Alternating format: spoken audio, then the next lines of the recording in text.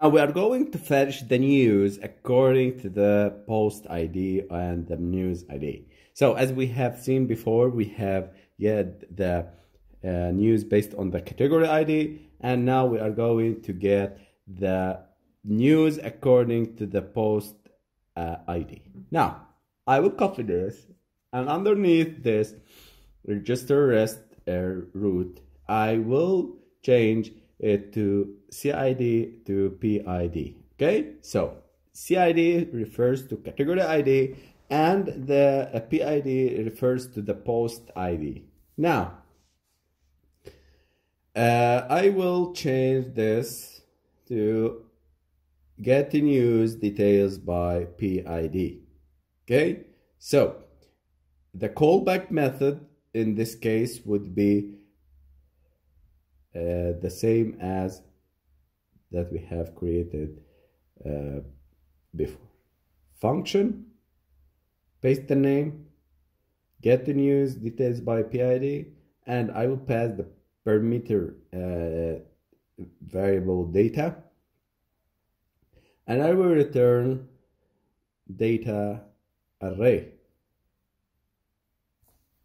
of IDs.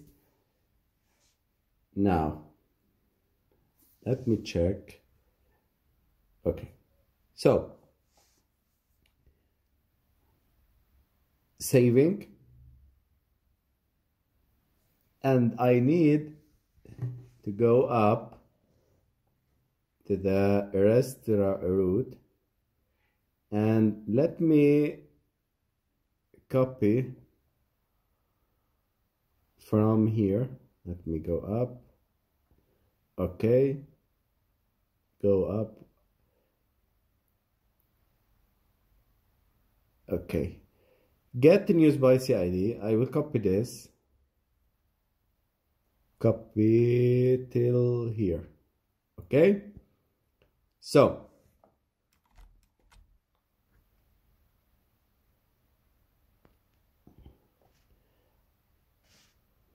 I will remove this and I will paste it here. Okay, so we have this function, the post type, and publish order by.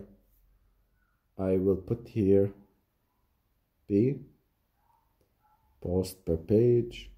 I will remove the unnecessary things that we didn't need in this function, and let me check.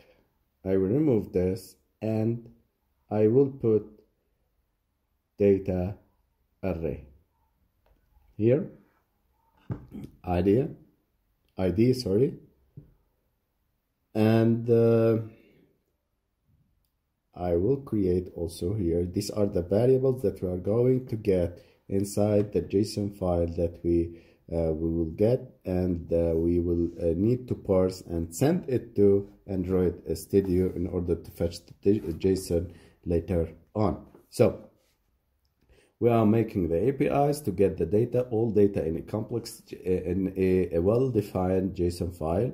It may be complex, but we will learn in Android Studio how to configure and get all this data. So if you want to learn more about JSON parsing, please go back to our videos and see the course and see how to fetch JSON according to the steps and from simple to very complex structures of JSON. I will copy this,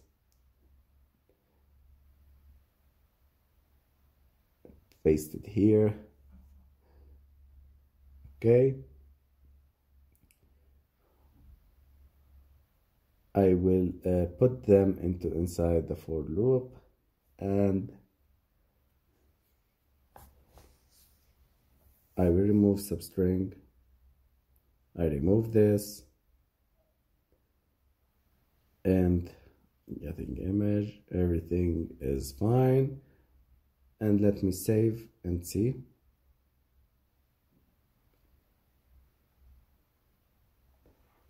Copy and let me go, and in the same way, news by PID. So the search query would be news by PID. Okay, and I will pass the ID of the post. Let me check 59. Okay, we have error at line 1041. Okay, I remove the semicolon and also check for, okay, I remove the bracket also, saving the file. Let me check, and we have null. So there is some errors. Let me check the I2. Maybe the ID of the post is not here. So I will go to, it's not found the ID. I will go to any post we have. So the post ID is 28. I will go, and here we got the JSON format of the news. I copy this, paste it in order to get the JSON more pretty, and I will scroll down to get the Java JDK, the news features in Java 15, and here we got it.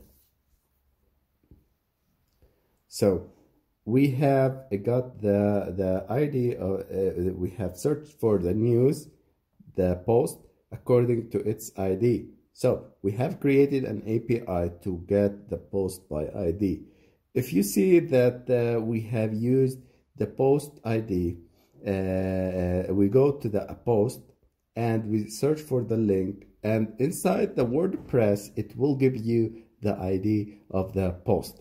But we won't not work in the same way later on. We will suggest the similar IDs, and we use this API in order to get the details of the news and not searching for IDs. I will not allow the user to search for ID 25 or 28. I will allow the user to, when he clicked on any item, the API that we have created now will go and search for its details and get the data inside the news detail activity that we would create later on in order to display the details of the news that the user clicked on the home page. So I think it is very complex, but don't worry, we will clarify it later on.